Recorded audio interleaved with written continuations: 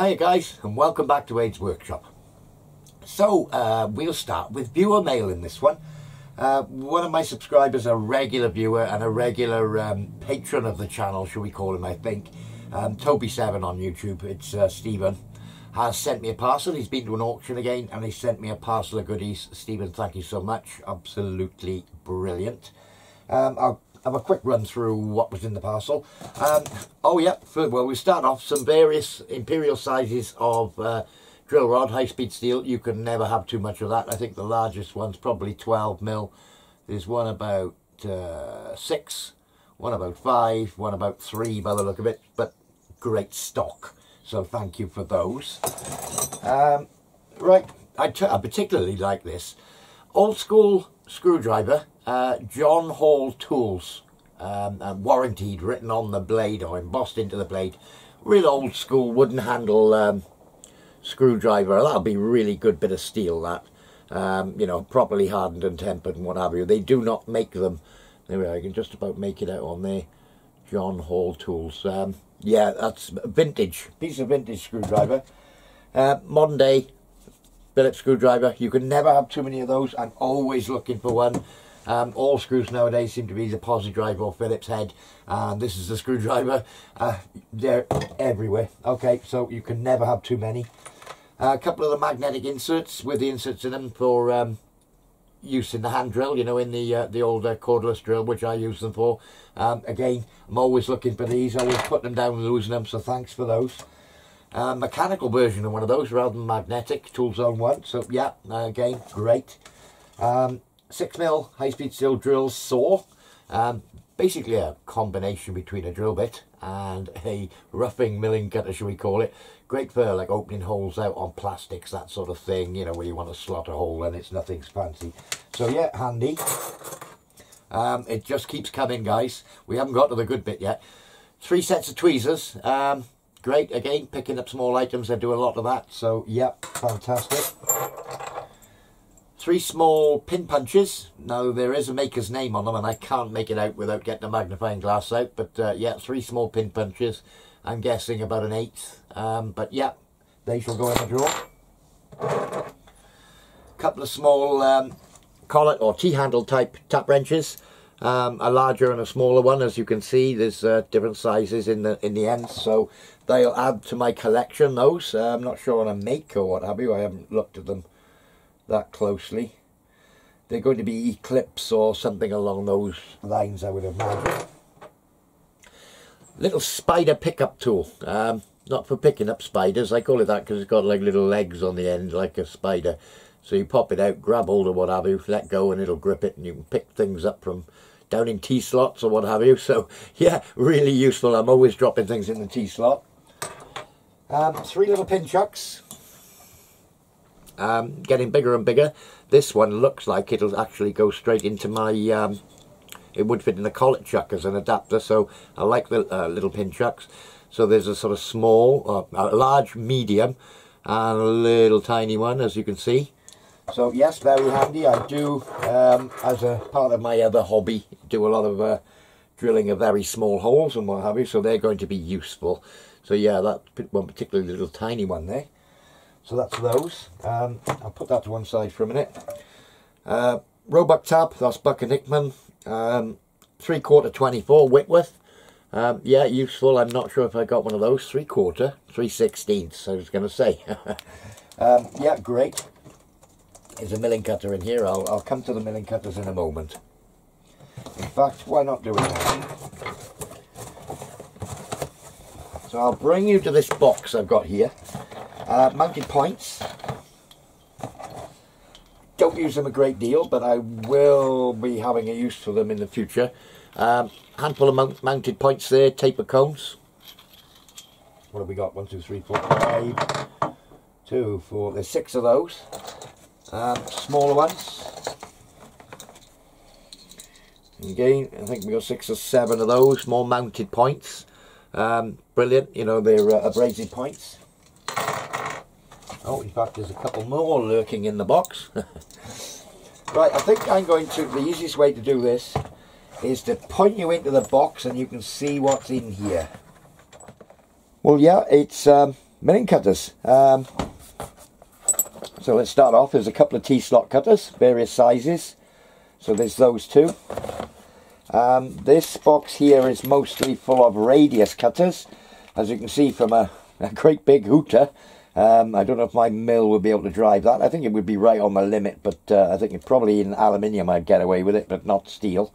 So yeah, that's fantastic. Obviously male ball nose cutters as well, lots of those. Dropping down into smaller radius cutters. You know, that one's probably I don't know, probably 10mm radius, something like that. But yeah, lots of radius cutters, some of them brand new in here, you know, in various guises.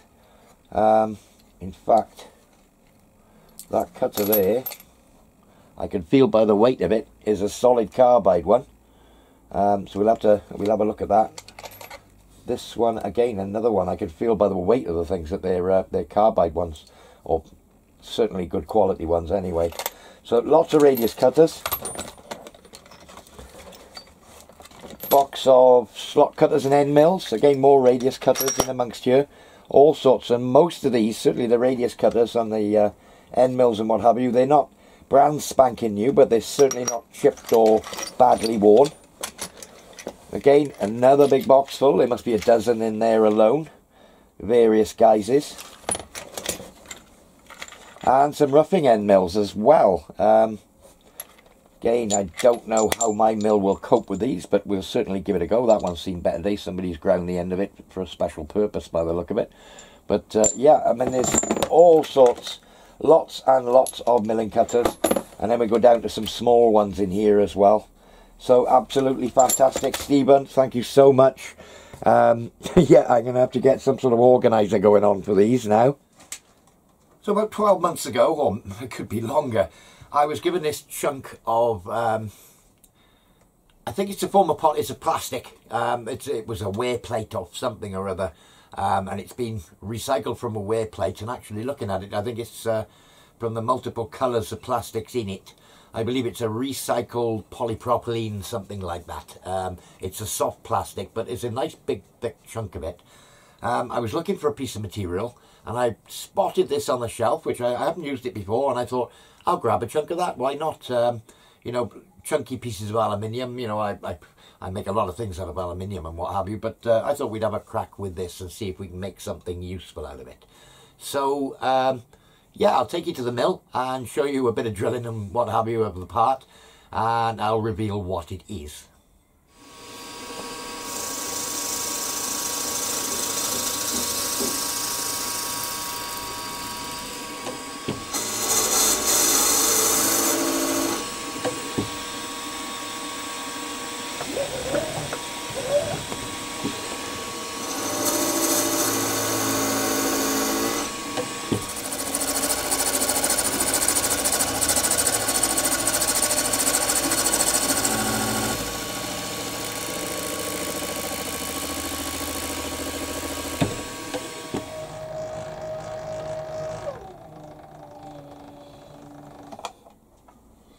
Well, there's the part I was machining in place.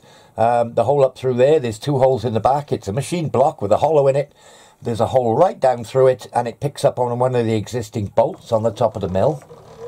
And the idea is that when the mill comes up under power feed somewhere there, you hear the click, it cuts out, and let me just show you.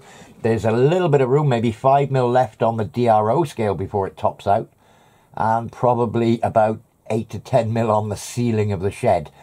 So yeah, that's basically to stop me over travelling the head. You know, if I turn around or phone rings or something daft like that and I'm under power feed, the feed will go up. I might not be looking at it when I'm feeding up, so it'll cut it out at its top position. I've also got hanging out the back here 2 spare wires looped on, and they're going to be heading off for the interlock I'm going to put on for the brake on the head, so that unless I've got the brake released, the power feed won't work. So I'll just switch the power on, show it in operation. We'll go down. So there you are, I've got a variable speed on there. So I can go from dead crawling pace like that.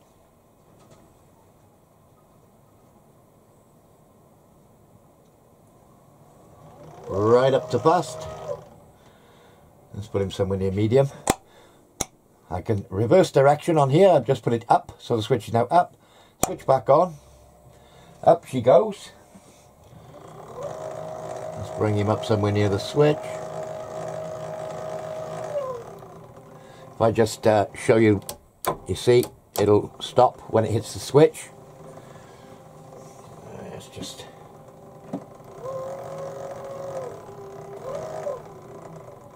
slow it down, here we go, clunk, and it's stopped. Now then, if I just wind off a little bit, it'll break that switch and it'll go back up again, you see?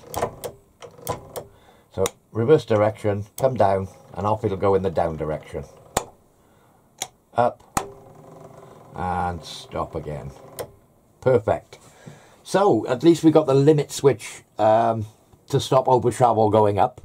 I'm going to work on something here, perhaps a block on the side, or a sliding stop. I might have a little block on here and a sliding stop here, so that I can set a bottom stop. I might have an absolute position where it can't go any lower, but there's no, the bottom position of stop depends on what cutter you've got in. I'll probably set it up so that this, basically so that perhaps we get about 50mm below the bottom of the quill when the quill is right up, so that I can get as much travel as I need out of it. And I'll have a moving stop down here that'll push on a block similar to the top, but at least I'll be able to adjust it to come to a stop if I'm boring to a depth or things like that. I've been asked to put a link up to the enclosure that I use, so I'll put a link in the description of this video. And I did miss the link to the belts that I've used. Same gears and same belts for the X and Y axis, X and Z axis I should say. But I haven't put a link up to the belt, so I'll also put a link into the belt size that I used in the description. So we need to start finding homes for all these new bits and pieces. Yeah, the little Whitworth tap goes in there, and they've got the little 2 tap wrenches in there with the other tap wrenches. All sorts of taps and dies in here all in one box. So that's a home for those. While I'm at it, that silver screw can go in that drawer. And I did pull out, we were talking about small drill bits for the little pin chucks. Can you even see it? I don't know, let me get round the other side of the camera. Smallest drill bit I've got, and that is 16 thou. They're, once I go under a millimetre, they all seem to be imperial. 16 thousandths of an inch drill. Without a magnifying glass or a loop in, I got a job to see it myself. But yeah, that's mighty small. Apologies for the dangling camera charger lead there. Right, little pin chucks. They're going to go in this box, and I've got room in this drawer. And they will go in there. That's, in fact, there's more room in there than I thought I had. Yeah, I mean, these drawers do get quite full quite quickly. You know, all sorts of useful stuff going on in all these drawers, as you can see. Last week's video, I showed my clunker watch, my G-Shock, Casio G-Shock watch, and it seemed to go down quite well. I mean, I've said many times on the channel, I've got quite an interest in watches, and I like to fiddle with them and repair them and what have you, but only on a very low scale. I certainly wouldn't call myself a watchmaker by any stretch of the imagination. I'm a watch fiddler. Yeah, but I do like to collect watches, and I'll show you today's offering, as last week's went down well. I've had this a few months. I've just realised the date is wrong, but the day is correct. So yeah, Seiko SKX. This one's had a few modifications, got a different bezel, different hands, and a different face on it to the original. You know, it's very similar to what would be on there originally. The bezel is, obviously, it's 50-50 Pepsi bezel, as they call it, the blue and red. A normal Seiko one would, I believe, 15 minutes of red on a normal one. But yeah, slightly different face and what have you. It's an automatic watch, mechanical movement. Seiko SKX, it's the 007 version, nothing to do with James Bond. God bless Sean Connery, we've just lost him. Must have been the greatest Bond ever in my mind, but that's another story. So yeah, as a watch collector on a budget, it's a nice watch. It's not a clunk. Well, it's a sports watch. You could use it every day, do whatever you want with it. You know, it's waterproof 200 meters, I believe, or water resistant they call it. But I'm certainly not going to go 200 meters, that's for sure. Maybe I'll drop it 200 meters and it'll be still working, but I won't be able to get it back. So yeah, that's the Seiko SKX, and it's, as a watch collector, that's on a budget. That's a nice addition to my collection. I've had it a few months and I've been looking out for one for quite some time. I wanted one that was in good nick, so this has had work done on it with the face, the bezel, as they say, the hand's been changed, and I've fitted a new Seiko strap on it as well. It was on a rubber band before, which I don't like. They do make my hands sweat on the rubberized ones. The plastic one that's on the clunker that I've got doesn't, but the rubberized bands sometimes make my arms sweat. So yeah, I like the bracelet type, more in keeping with this watch as it is. So that's a Seiko SKX. Okay. Well, I'm going to cut it there. I've put up some quite long videos lately. I think the last one was 40 odd minutes, and you can imagine how long it takes to edit and what have you. So this one's going to be a bit shorter. Not a lot of machining in it, but as you can see, the project for the powering of the axes on the mill is coming along. Toying with doing the Y-axis now that I've got X and Z done, but I'm probably not going to do it. But I may fit a power on the quill. I was talking last episode about using the head power feed, you know, up and down, perhaps for boring, you know, that sort of thing. Probably not the best way to do it with sort of movement in the head and what have you. I think the quill with its has got a more accurate linear direction then. So I think I might put the power feed on the quill, but have a changeover switch so I can use the same control system, the same electrics, the whole lot. Basically, it disconnects the 4 wires from the motor on the head and changes them over to the motor on the quill. I could use a smaller motor as well, I believe, on there, because it's very light compared to having to crank the head up and down. The winding the quill on the little handle is quite a light duty thing. So I think a smaller motor, maybe a NEMA 23, something like that, little short one, not going to get in the way too much, I think might be the way forward for that. So yeah, it's an idea, but I think I'm going to update and upgrade the power feed on the lathe now to this system, because the one on the lathe, as you've all probably seen, makes a hell of a racket with its gearbox and what have you.